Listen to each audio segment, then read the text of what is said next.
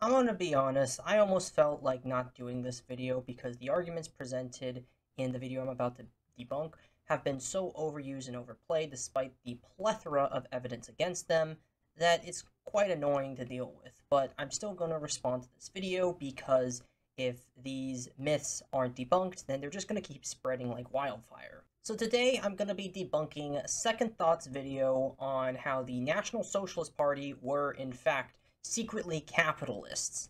Yeah, that's a real original argument there. So, Second Thought is basically a Marxist socialist propaganda channel, and he doesn't even really hide it. He is very proud of that fact, to be honest. And this video is no different.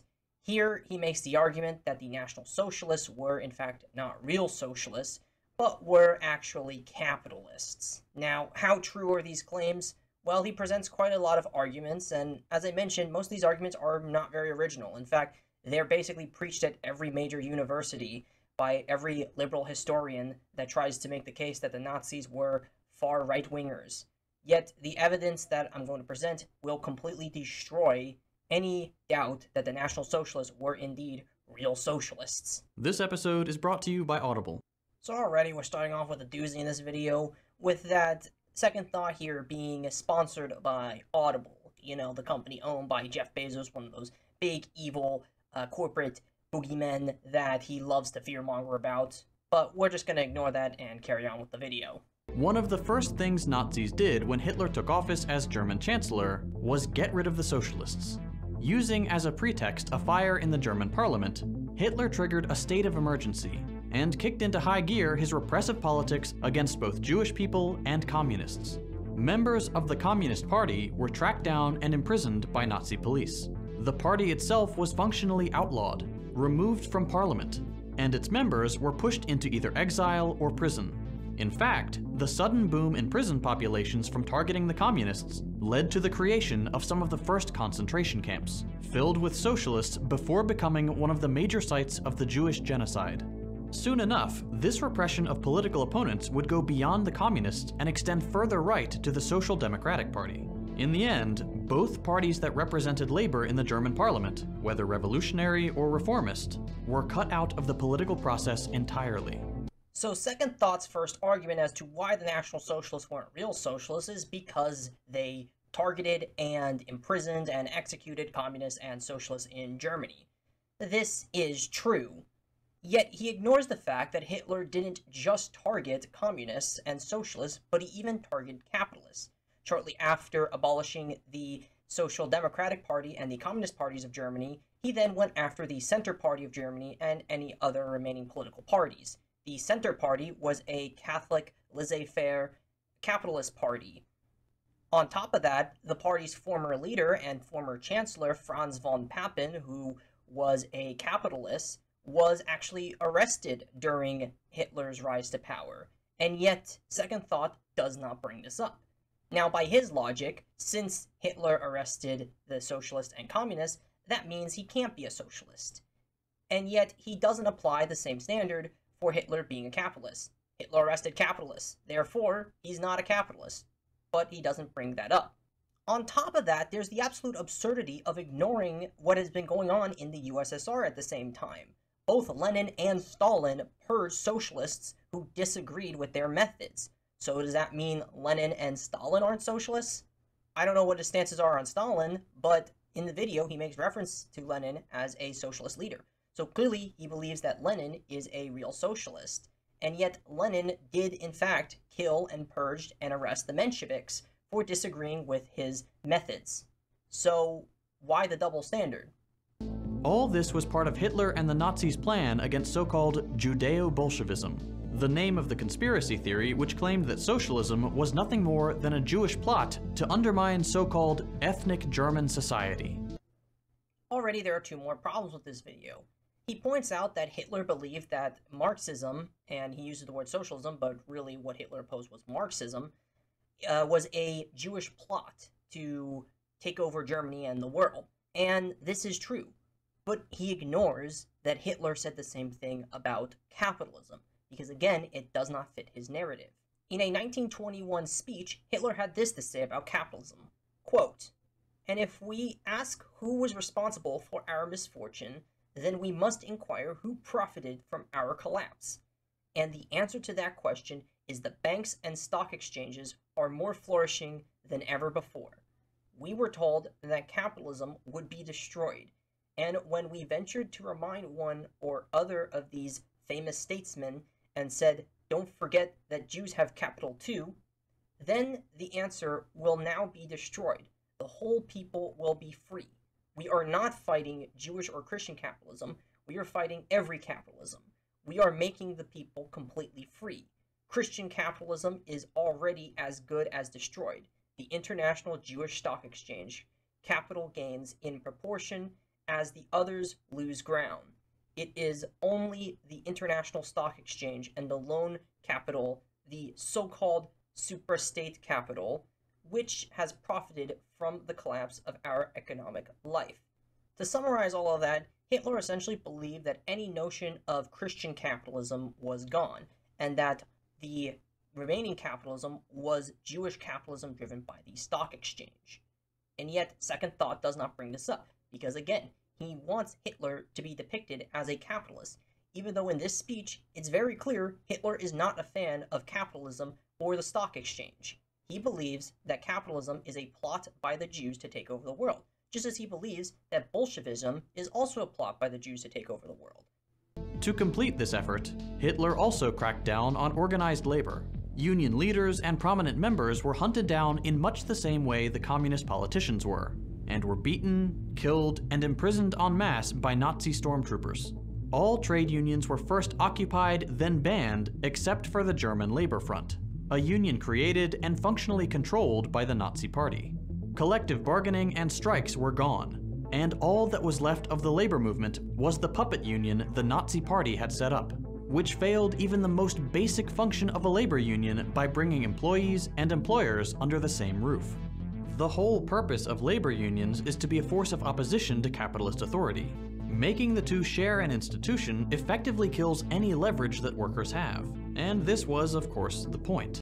So now he brings up the myth that Hitler crushed the trade unions, or rather, it is a half-truth. Yes, Hitler did abolish all private trade unions, but that was so he could nationalize them under the German Labor Front, which he mentioned. He, of course, tries to make the claim that it was merely a puppet or shell labor union, and that doesn't meet the requirements of a labor union such as collective bargaining or the ability to strike. But consider this. If the National Socialists represent the workers and essentially become the state, what is the purpose of a labor union? Is a labor union not to oppose the bourgeois?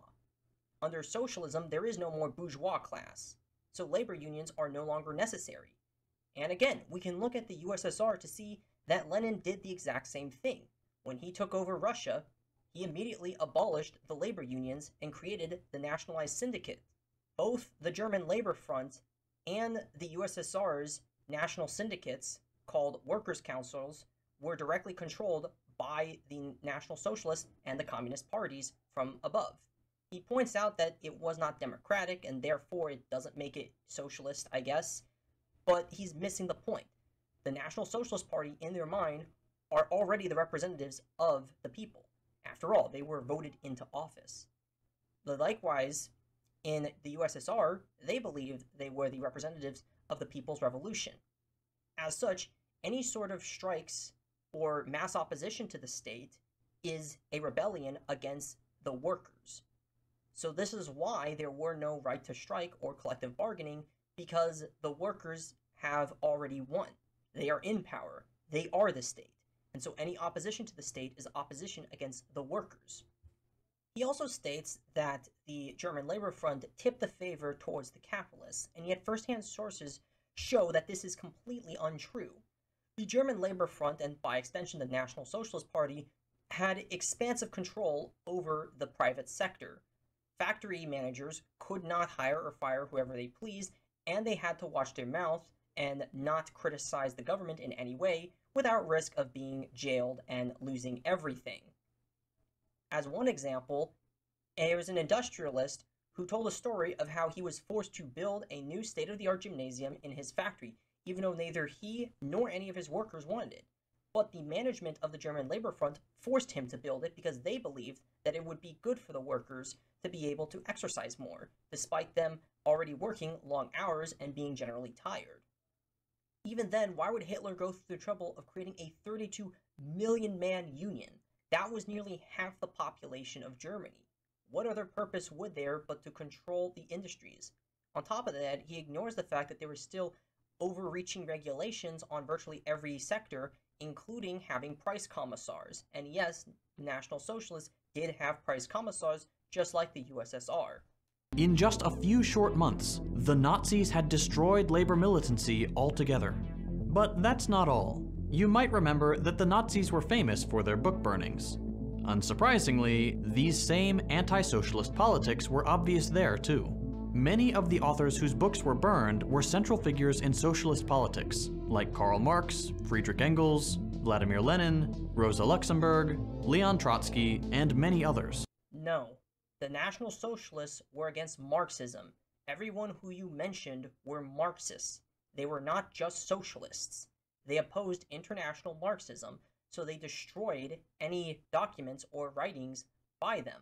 But that does not mean they opposed socialism, because they were socialists. On top of that, as I mentioned before, Stalin did the same thing, destroying all of Leon Trotsky's work from getting out to the public, because again, he needed to maintain control over the state. But all these events have been brushed under the rug or presented by conservatives as nothing more than socialist infighting, based on evidence?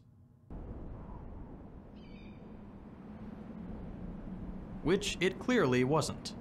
So, Second Thought makes the claim that there's no evidence that this was an example of socialist infighting. But this is circular logic. He's already coming from the basis that the National Socialists are capitalists. Therefore, there's no evidence of socialist infighting.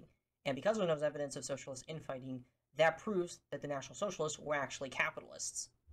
The Nazis were both a tool of German capitalists and promoters of the capitalist economy. It's not simply that they crushed labor power and leftist politicians. They actively furthered the interest of capitalists at a time where capitalism was in a bit of a troubled spot, to put it mildly. The first thing we can look at to make these arguments is the institutional support from capitalists that the Nazis received. In short, quite a lot. German industrialists helped promote Hitler's rise to power in every way they could. Capitalists from some of Germany's largest economic sectors invested millions of Reichsmarks, upwards of $30 million today, to prevent the Nazi Party from succumbing to its financial difficulties and to help the party win elections. First of all, he states that the Weimar Republic were bourgeois administrations, which is laughable because the Weimar Constitution was written by Friedrich Ebert, who was a socialist. So the Weimar Republic was in many ways innately socialist. But second of all, his main point is that, well, big businesses supported Hitler's rise. And that's extremely mixed, to say the least. After all, I can also say that many labor unions supported Hitler's rise to power. So again, that proves that Hitler was not a capitalist, or was a socialist. But even then, let's really look into the major industrialists who supported him, the Krupp family and I.G. Farben. These two industrialist families were not capitalists. Instead, they controlled public corporations. Public corporations are not a part of the private sector, despite what many people think, and what Second Thought somewhat implies. It's not owned by one individual or one family, but it's owned by a multitude of individuals. So here he's attacking a straw man. This could also be easily interpreted as just a case of the enemy of my enemy is my friend. They both opposed international Marxism. That doesn't mean that the Nazis were capitalists. It just meant that they opposed the same group that the corporations opposed. And even then, going back to Russia again, many nobles actually aided Lenin in his rise to power. So again, is Lenin just not a socialist just because some people who are against socialism supported him? But we can do even better by looking at what the German economy was like during Nazi rule, and how it differed from the economy of other capitalist nations and socialism. Please. Come on, Second Thought, just don't. Nazis were big on privatization. I'm gonna give you one chance to back away from your argument. You're really gonna pull that card? the process of taking publicly owned companies and services and handing them over to capitalists.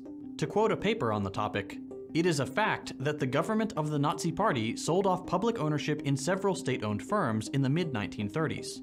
These firms belong to a wide range of sectors: steel, mining, banking, local public utilities, shipyards, ship lines, railways, etc. In addition, the delivery of some public services that were produced by the government prior to the 1930s, especially social and labor-related services, was transferred to the private sector. In doing so, they went against the mainstream trends in the Western capitalist countries, none of which systematically reprivatized firms during the 1930s. Okay, you asked for it. Of course, like any good socialist, Second Thought plays the "they privatized their nation's economy" card, and cites the somewhat well-known paper by Spanish politician and economist Germa. Bell, as his title implies, argues that the National Socialist Party of Germany during the 1930s expanded the private sector and privatized various industries that were previously nationalized under previous administrations, which is kind of ironic considering Second Thought literally just said that the Weimar Republic was a bourgeois republic, but we'll just overlook that. Here's the thing, even the article that Second Thought cites, even though it does say, yes, the Nazis privatized industries, that actually works against them. This isn't the gotcha card that socialists believe it is, and instead it is more like a trap card. The problems with citing Bell's paper pop up with the very first paragraph of the abstract. Quote, "Privatization in Nazi Germany was also unique in transferring to private hands the delivery of public services previously provided by the government. The firms and services transferred to private ownership belonged to diverse sectors.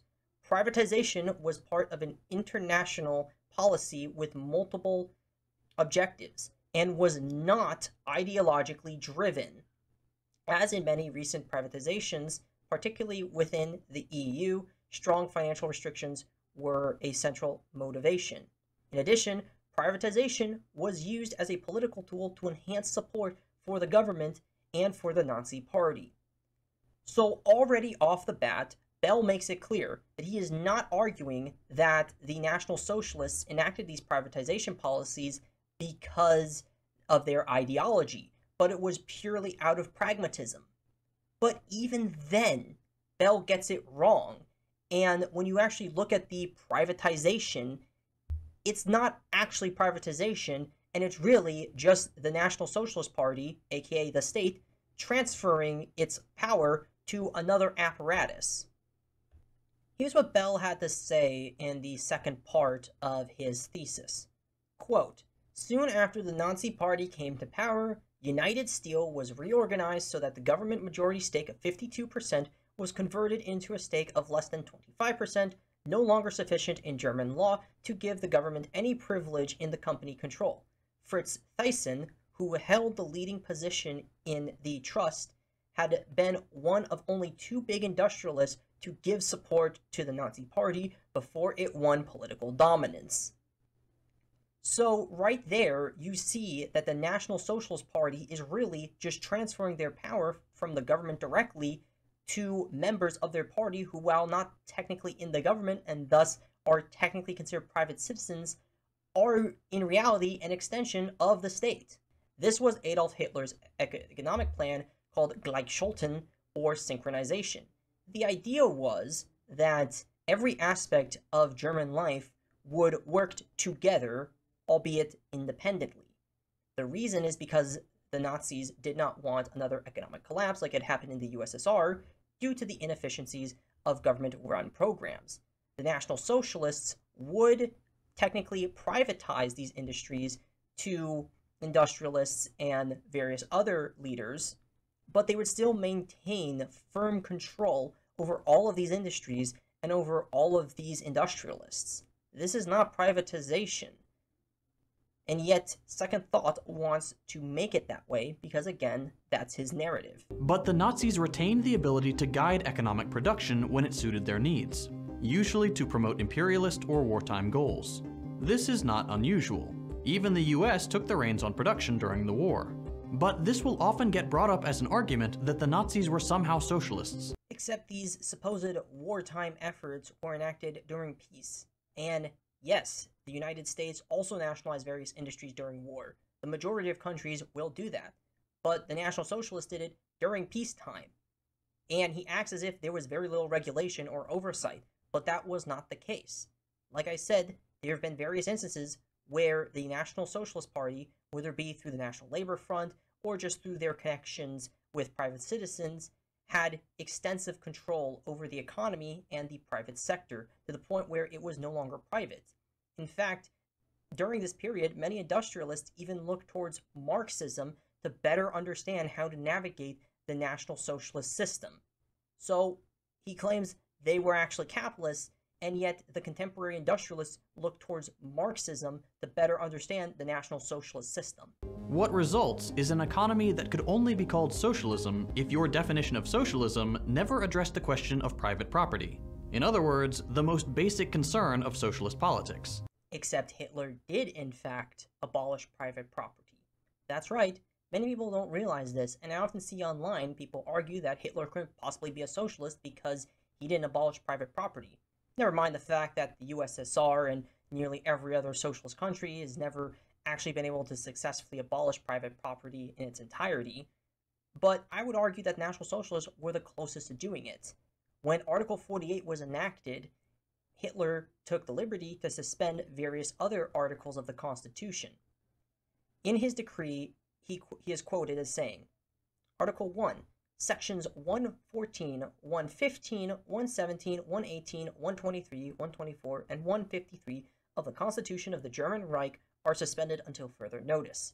Therefore, restrictions on personal liberty, on the right to free expression of opinion, including freedom of the press, on the right of assembly and right of association, and violations of the privacy of postal, telegraphic, and telephonic communications, warrants for house searches, orders for confiscations, as well as restrictions on property, are also permissible beyond the legal limits otherwise prescribed. Keep in mind, both Articles 115 and 153 essentially guarantee property rights to German citizens. So Hitler suspended property rights, or at least the legal protections, and could have confiscated property whenever he wanted, which he did. The reason he didn't do it all at once immediately is because he feared a potential economic collapse and thus upheaval in the public. But it is clear that Hitler wanted to eventually abolish property rights and that the country would slowly evolve into a more true socialist state, similar to what Lenin's plan was in the USSR. Of course, while this whole video has been making a strong case for the Nazis were not socialist argument, it's important to note a few slightly more valid counterarguments, and why they don't ultimately change this conclusion.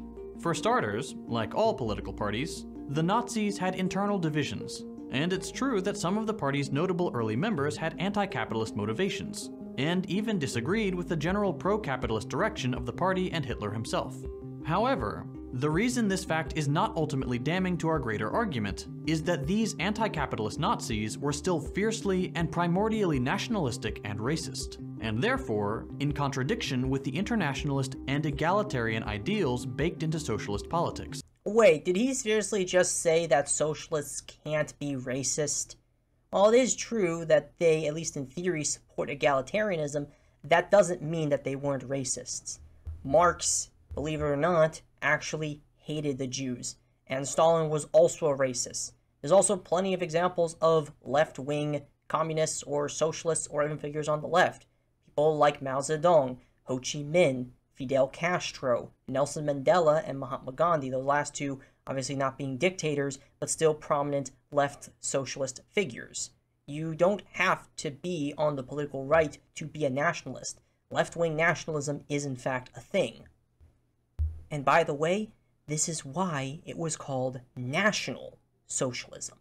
It differed from Marxist socialism, which placed value on a person's political class and put the value on an individual's race.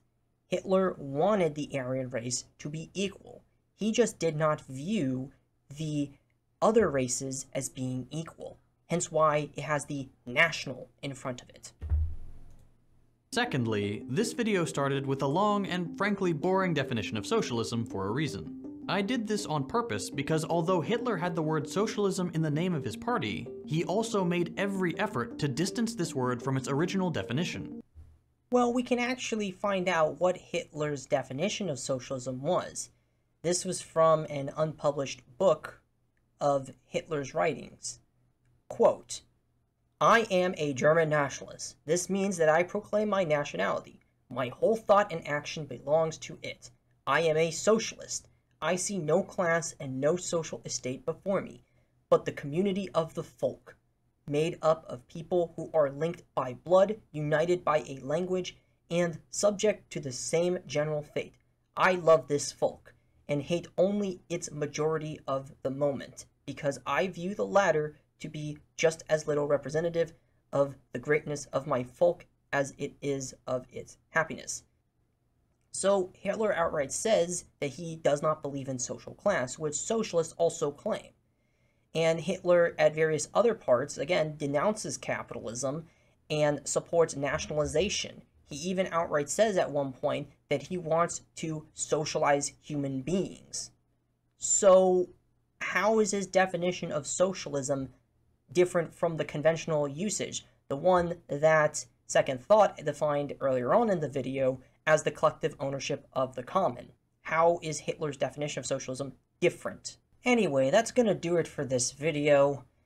Like I said, it was a little frustrating because these arguments aren't even original, and they're the same arguments that you will hear in all academic sources and in universities, and it's really frustrating for people who actually study the subject and realize that the National Socialists were in fact socialist and were living up to their names, arguably more so than any socialist country in the existence of mankind.